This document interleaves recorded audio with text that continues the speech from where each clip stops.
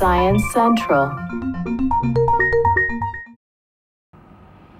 We could use solar energy in a lot more places if the panels weren't flat, rigid, and heavy.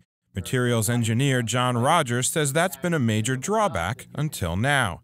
He's figured out a way to make them lightweight, flexible, and transparent. If you look at a conventional silicon solar panel, it's relatively heavy, it's mechanically rigid, it's fragile, you can't bend it, it's opaque, you can't see through it.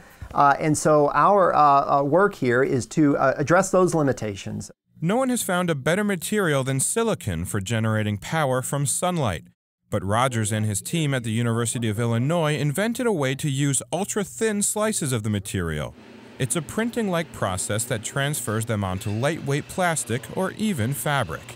We take a soft rubber stamp and lift it away, and then we print those cells down onto a target substrate like a sheet of plastic. As they wrote in the journal Nature Materials, tests showed the ultra-thin cells are just as efficient while using much less material.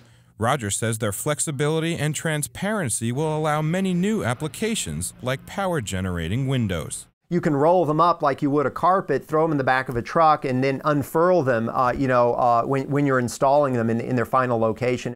They hope using less material will also make solar more affordable, a sunny prospect for all of us. Brad Closa, Science Central News.